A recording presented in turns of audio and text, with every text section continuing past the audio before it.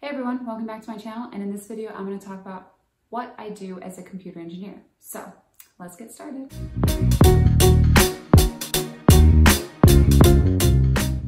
So I've been receiving a lot of questions and comments about like, are you working?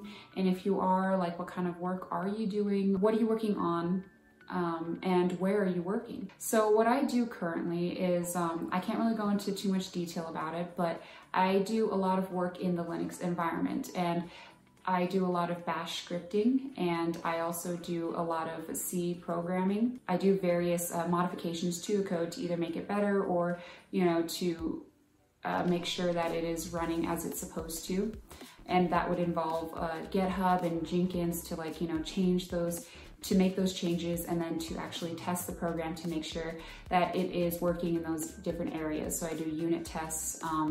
I also do things such as like make installs, make uninstalls, make checks on different areas of the program. And it's a very large program, so it has to be broken up into smaller pieces, and there's different ways that you can install it, different extensions that you can install with that program. So I do different kinds of installations, some with these extensions, some without, test these extensions, make sure they're working as they're supposed to. And all this code is still is in development. There's constantly modifications being made and updated in the actual code. So this is kind of like a constant process of testing these various parts of the code in Jenkins, and then also making the changes necessary for them.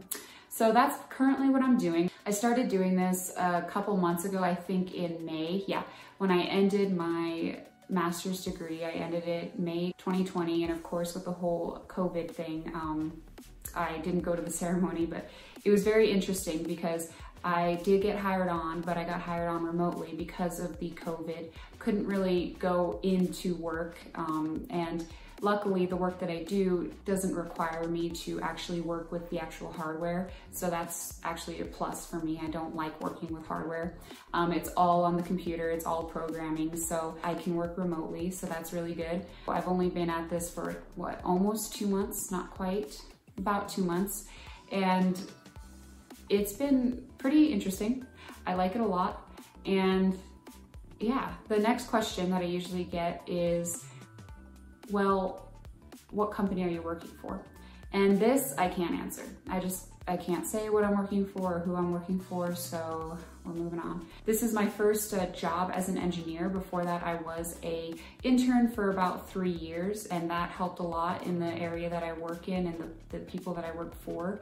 I believe that if I had not been an intern for those years, that I may not have gotten this position as easily. My title for the work that I do is a software engineer.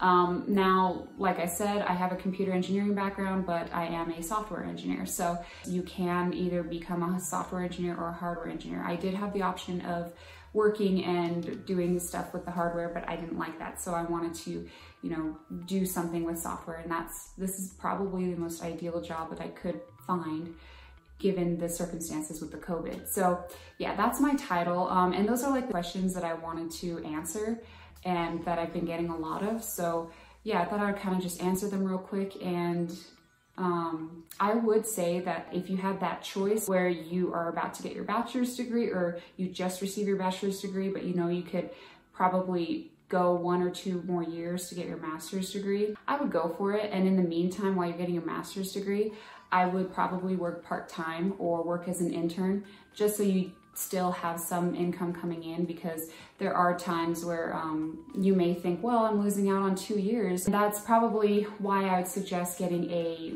internship in the meantime while you get your master's degree, or some other part-time job as an engineer. Maybe not a full-time engineer, but maybe part-time or an intern engineer. And then that way you're at least getting some repercussion from that. You're getting some of that payment back. But you can always just go for a bachelor's degree and just start working immediately. It's up to you. Depends on your situation. But in my situation, I was fine with going for 1 more year, getting my master's, and it worked out. So yeah, I thought I'd kind of answer those questions. And if you guys have any other questions or any comments or anything like that, then please let me know in the comment section below. Please like and subscribe, and thanks for watching. Bye.